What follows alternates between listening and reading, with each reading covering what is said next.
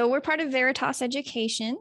We were founded in 2010. We are a member of the National Association for College Admissions Counseling. And generally, our mission is to help students to develop the reflective and young adult mindset, following principles of growth mindset and other research-based principles to help them to reach their fullest potential.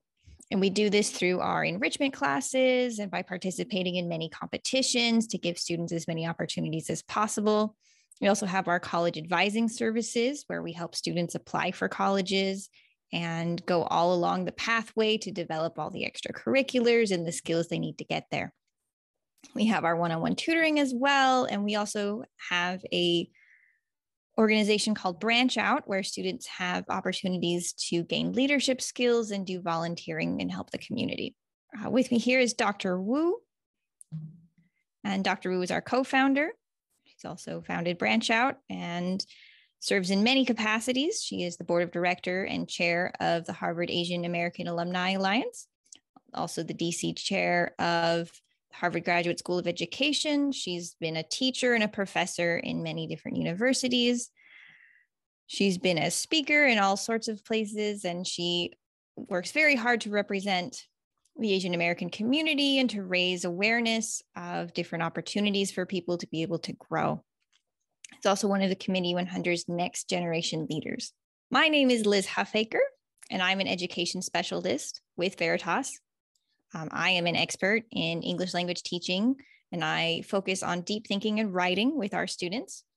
I mostly do the classes for our college essay workshops and for our TJ prep classes, which we'll talk a lot about today. And I work with a lot of students who go to TJ now, also McLean students, Oakton, Rachel Carson, and other schools all throughout Fairfax County. I've worked a lot in international education with students of all kinds of backgrounds, and I have published quite a few things on my own. Now, primarily, we're going to be talking today about TJ and how to get into TJ, how the admissions process works. But one of the things we do to help students with this process is we have our TJ prep courses, and we wanted to give you a testimonials from some of our students and parents before we get started so you can get an idea of the kinds of successes we've had. So this is from a student. His name was David, and he had the opportunity to be in a couple different TJ prep programs trying to get ready for this test. And through our program, he found that he was not only able to learn how to answer the TJ questions, but also to think more about who he is as a person. He said, learn to think holistically about who I am and how to present myself, which is a huge key into really being successful on this test. We also have from parents. So Ms. Wong here says, I can't stop thinking about how much I value your edits and comments to my son. He needs to hear them badly, and he can follow the ideas when you point out to him. I haven't seen any other teacher give him such helpful and honest feedback, so I really appreciate it. So we work very hard to make sure that our students receive the kinds of feedback and important information that they need to be able to succeed. So this is our agenda for today. This is basically how we're going to go. We're going to start with talking about how students qualify for TJ to make sure that everyone's on the same page of who is able to go and who is not. And then we're going to talk about the selection process, how it might be different. It can be a little confusing, so we want to make sure that we make that very clear for everyone. We're going to talk about the process of getting selected and the keys to being able to really do well in this process. So to start with, very basically, to qualify to go to TJ, you do need to live in the areas that they serve. So the residency requirements, you must either live in Arlington County, Fairfax County, Falls Church City, Loudoun County, or Prince William County. It is not enough to just own property there. You do need to actually live there, and they will need you to provide proof of that. Barring that, you also have academic requirements. So before they get there, the student should have completed a full year course of Algebra 1. They can be in their 8th grade year enrolled in a full year honors level Algebra 1, but they do need to have completed Algebra 1 before they actually get to TJ. It is important that they be enrolled in an honors science course, also either an honors social studies or English language arts course, and they must maintain a 3.5 unweighted GPA by the end of 7th grade. Now, their GPA is going to be calculated in the end using their 7th grade finals and the first quarter of 8th grade, but that first quarter of eighth grade will not boost someone's GPA up to a 3.5. They really should have that in seventh grade. So let's talk about the student portrait sheet. This is the main part that people are concerned about. So there are 5 essay questions on this test. There is one of them that is a math and science problem-solving question. And this is a question where the students will need to explain how to solve a problem and follow along and explain that to their reader. The other 4 questions are student-centered questions, and these are questions that will ask the student to be reflective about who they are and demonstrate what kinds of experiences they have had to show that they qualify for TJ. Now, the SPS, or the student portrait sheet, these are the sorts of things that TJ will be looking for as they grade these essays. So these are the various skills that are needed. They call these the portrait of a graduate skills. These are the primary skills that Fairfax County has established as necessary skills that students need to know today to be successful in the 21st century. So the skills they're looking for to see if the student is going to be successful at TJ is whether they are a communicator, a collaborator, an ethical and global citizen, a creative and critical thinker, a goal-directed and resilient individual. So all of these are necessary. Communication, they want people who are able to explain things. You have a lot of scientists, they need them to be able to communicate with other scientists to develop more things. Collaboration, they're really focused on people who need teamwork. This is a huge skill that universities in particular are looking for as well. They're looking for students who are aware of their environment and aware of issues around them, and they're able to make a difference there. They want creative students who are seeking out new ways to solve problems, and they want people who are able to continue and persevere and follow through on goals that they've set. Additionally, they're looking for these 3 ideas: that a student is an innovator, a leader, and a problem solver. Now, one of the reasons our students are usually so successful when they go through our system is because the background behind these kinds of skills is the core of what we do with all of our students. So even our students who are not in TJ or not applying to TJ, these are the kinds of skills we're working on with them. So this is what we call our Veritas pyramid of what skills we need our students to develop as they're applying for college and developing what they need to be successful beyond college. So most students are pretty good, particularly anyone wanting to go to TJ largely has a very good GPA. These are usually a checkbox that they've got. But where it gets difficult is this top section here, this independent thinking, leadership experience, self-discovery writing. These are the tools that they need to be able to be successful on the TJ exam and also at TJ in general. And because we have so much experience helping students with this in all sorts of areas, that has made us very successful with this particular kind of test for TJ. Successful stories over the past 4 years or so. This is not a complete list, but this is a lot of the universities that we have been able to help students apply for and get into. So you can take a look here. We have many students getting into places like Carnegie Mellon, University of Michigan, MIT, all of the huge STEM schools that TJ students want to go to. We've been able to help students get in there because we help them develop these self-discovery and critical thinking skills. And this is actually not the latest. This is from before this past year. Okay, so we have even more now. So I'll have to update this. All right, so once your student has taken the test, this is the part that gets a little bit complicated. So I'm going to kind of go over it. TJ created this new system last year to create a different selection system. It is a little bit more complicated than it used to be. So it used to be just a standardized test. They take the top scorers of this test throughout the whole area. Now they have what they call the seat allocation system. And this is how this works. Every public school in the cooperating school divisions receives a number of seats equal to 1.5% of their 8th grade population. And that's how many seats are guaranteed or at least allocated to that school. So the top scoring students of that school, including that number, are those that go. Now, this largely means that students are competing more with students in their own school than they are with the entire area.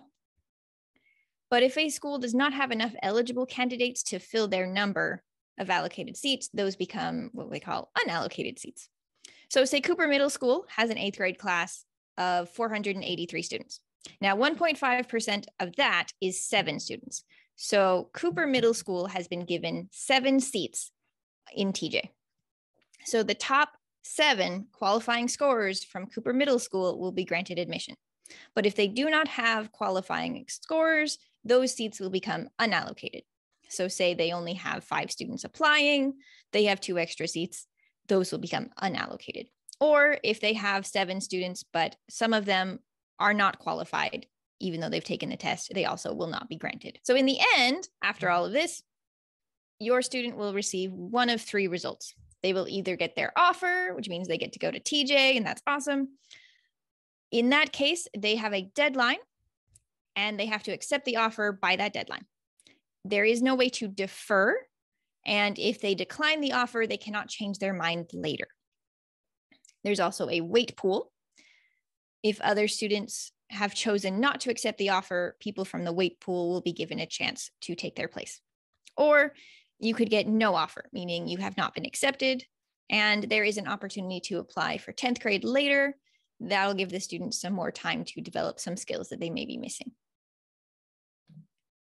So a lot of people wonder, what do we do if we are waitlisted? You will be given an option to stay in the wait pool or leave.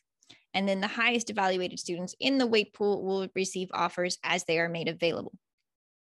Wait pool offers will continue to be made until all seats have been filled or the school year begins, whichever one of those occurs first. The number of seats to be filled generally is 550. So that's the top number that they're seeking. If they hit 550 accepted, then that's the end. So the important part, or the cool part, how to excel in the application process.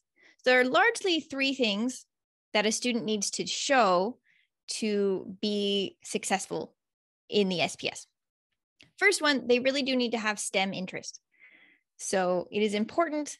TJ's mission statement is all about creating scientists. They're working on STEM and they're working on science and math. So some students may apply and they're really intelligent. They're really great. They have great grades, but they're really not actually interested in science. And this can detract from them because if they don't have enough experience in scientific things, they can't demonstrate that interest, then they just may not be a good fit for TJ. And so then TJ rejects them, not because they're not good students, but because they're not STEM students.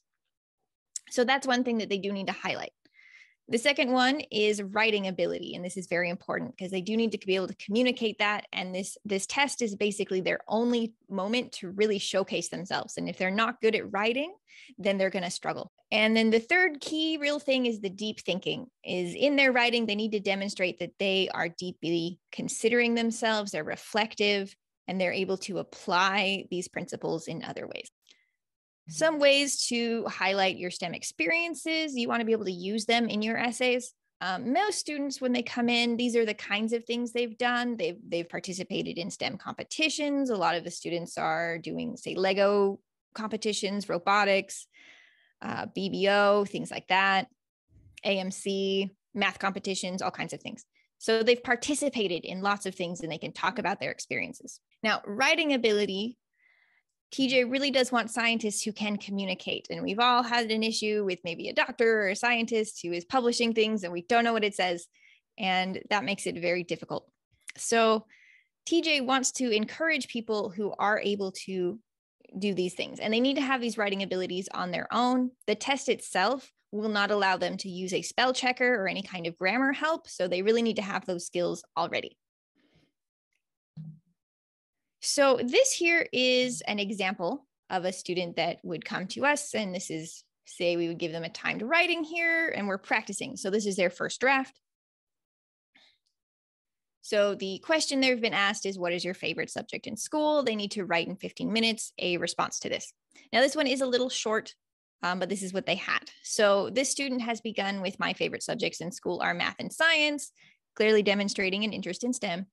But that's why I chose TJ. I'd like to learn harder math problems and challenge myself to get the solutions in different ways. Science is my favorite overall. I'd like to see and learn more about the beauty of chemistry and life. So we have, truthfully, not a very good answer. This is showing that she has answered the question technically. She did say her favorite subject. There are a few grammar mistakes. They're not too bad, but this is very surface level. There's nothing in here that tells us very much about who she is as a person or whether or not she will fit in TJ. We just know maybe she likes chemistry. So what we would do, or what we did do, is we have two forms of feedback. So we have the written feedback that they can look at. So we go through, we make all kinds of comments and highlighting things and suggestions. Maybe you should take out this. Maybe you should add a sentence about this, and questions to think about on the side. So there'll be comments and all kinds of things. Then we will also include verbal feedback. Here, this is the conversation that I would have with the student, and I've just written it here for your own sake. But I would keep asking them things like, why math? Why science? Why are you enjoying challenging yourself? Why is it your favorite? Because if the student can't answer why they like it, it's going to be very difficult for them to do this. So when we work with them, we talk with them a lot and keep asking them to push themselves deeper and deeper in their thoughts. Why do you like science? What is it about math that you like? Why do you want to do this? There's got to be a reason here. You can't just like it. Otherwise, there's nothing to talk about. I suggest that they stay on one topic here. She's got both math and science. And if she has enough information about both, that's fine. But if she can get one story, that might be more useful. She did have this comment about the beauty of chemistry, which was the closest thing she got to having something unique.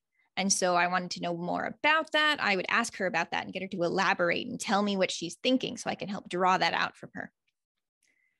And I'd ask, do you have a story to tell you? Because that's a key. If you can tell a story, that lives with your reader way more than just telling them anything. People remember stories more than they remember anything else.